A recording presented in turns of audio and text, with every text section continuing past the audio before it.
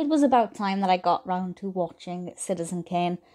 Obviously, it's a film that's well received, well loved, and I just kept putting it off because I thought, what if I don't like it? What if it's not what I expected? Thankfully, I needn't have worried. I did really enjoy this film, but I will say, for me personally, it's never going to be my favourite film. It's not one that I think is the best film ever made. I know in terms of accolade, it's done very well. I think if this were released today, it probably would have a lot more criticism, but certainly in terms of a piece of art, it's brilliant. It's a joy to watch, and I just wish I'd watched it sooner. It was released in 1941, directed, of course, by Orson Welles, with a screenplay by Mankiewicz, and I think it was the recent film Mank that kind of pushed me to finally watch this. I'm also reading a book called Easy Riders, Raging Bulls, which looks at Hollywood around this time, and I just thought, let's go for it, and it's not what I expected, but it is good. Basically, it's about this character called Charles Foster Kane, and he is in charge of publishing various newspapers and is at the top of his game and very wealthy, but the narrative is really fascinating. So I won't give any spoilers in this, but at the beginning of the film, he is dead. Well, he dies at the beginning of the film. He utters one word, Rosebud, and the film is all about trying to work out what this name Rosebud means, and it's done through interviews with people from his life. And it's not all interviews, that mostly it's told through flashbacks, and then it's interjected with people explaining things, important people in his life, explaining what was happening in those scenes, trying to work out what this Rosebud means. And for me personally, I sometimes forgot we were trying to establish what Rosebud was.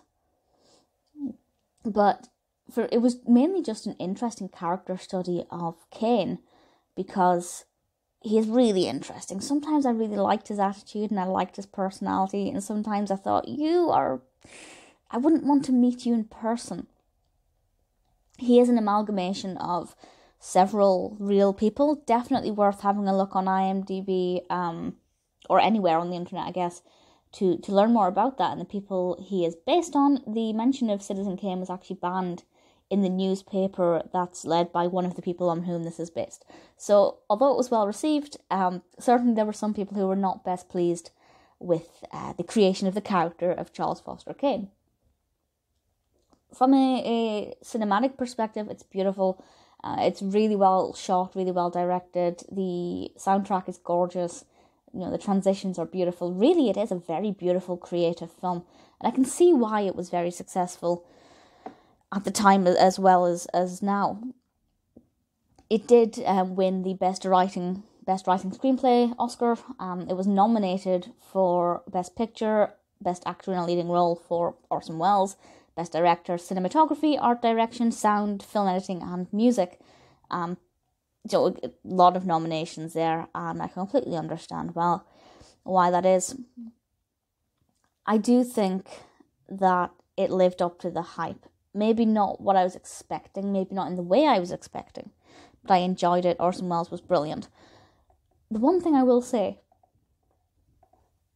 and I'm not going to spoil anything, but Rosebud, when we eventually find out what Rosebud means, I felt like it was slightly anticlimactic.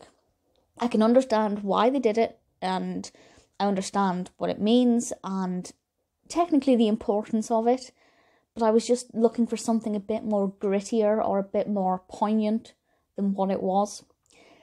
But because, as I said, I was kind of only half enjoying it for that aspect, and actually mostly enjoying it actually for Kane as a character, I wasn't that let down.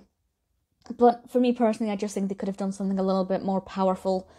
Maybe they could have still done that, but made it more important as well at an earlier point. And that doesn't really make much sense unless you've seen the film. But personally, I just think it could have been done differently or with a slightly different focus.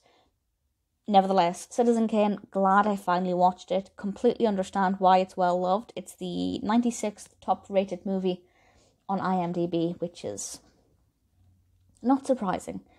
Definitely worth looking at if you're interested in cinema from the 40s or the late 30s when this was being made. I thoroughly recommend it. If you haven't seen it and you like films, definitely one to look out for.